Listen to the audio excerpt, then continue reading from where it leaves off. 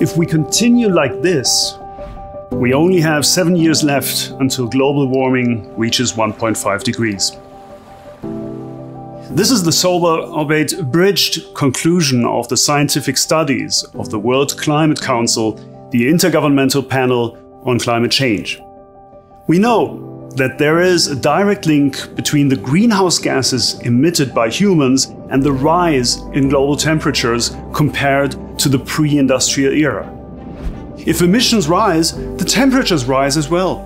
So for every amount of greenhouse gases emitted, the IPCC calculates a temperature with a certain probability. We are now already at around 1 degree of global warming. In order to limit the temperature increase to 1.5 degrees, the IPCC estimates that we will only be able to emit a total of 300 gigatons of CO2 going forward. This is the so-called carbon budget we have left. At current rates, it will last for only 7 more years. But the less we emit today, the longer this budget will last in the future.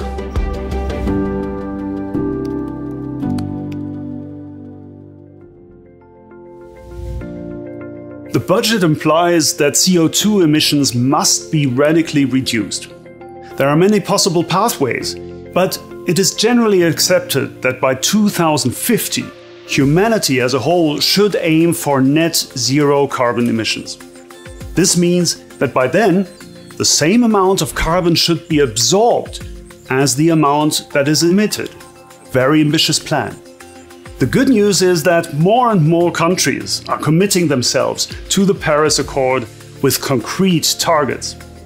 A large number of countries announced over the last year that they would reduce greenhouse gas emissions to net zero by 2050, including Japan, the UK, and also Switzerland. Even China, one of the largest greenhouse gas emitters, is aiming to reach net zero by 2060. The incoming US administration has announced to step up their efforts for a Green Deal. And the European Union is increasing its target from a 40% reduction to 55% by 2030.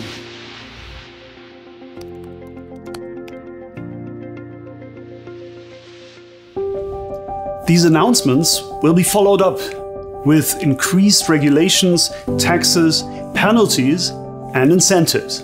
This is bad news for fossil fuel companies. All known existing fossil gas, oil, and also coal reserves far exceed the carbon budget.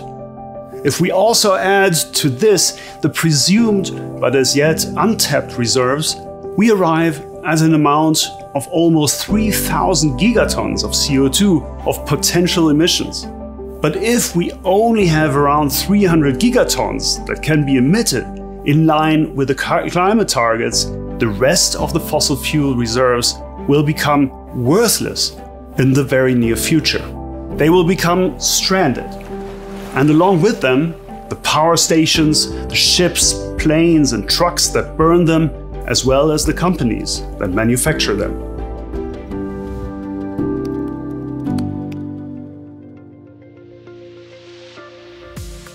The risk of stranded assets is a problem not only for companies, but also for investors. Over the next few years, these securities could be drastically devalued. Carbon Tracker estimates that a total of $26 trillion in market capitalization could be at risk. They have long argued that the stranded assets are a carbon bubble waiting to burst.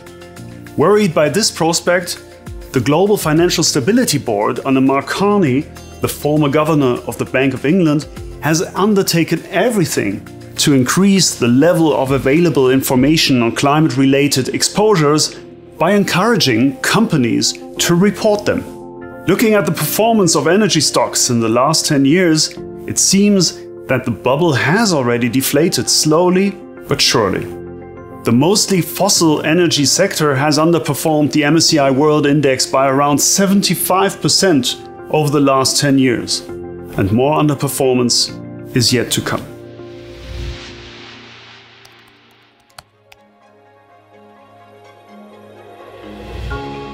While the carbon bubble is deflating and fossil fuel assets are stranding, there will be also huge opportunities for investors. The introduction of carbon taxes, cap-and-trade systems will spur structural shift to a net zero carbon emitting world economy by 2050. Entire new industries of carbon positive activities, such as carbon capturing and storage, forestry, and soil preservation, will have emerged in order to compensate the remaining carbon emissions. Other industries will employ technologies to substitute or to store carbohydrates. For example, more and more buildings will be built with wood to store CO2. Companies will have diversified their businesses to become carbon neutral or even positive by themselves. Investors can benefit by picking these champions of tomorrow. At the same time, they should avoid stranded assets while reducing the carbon footprint in order to future-proof portfolios against the unavoidable climate transition.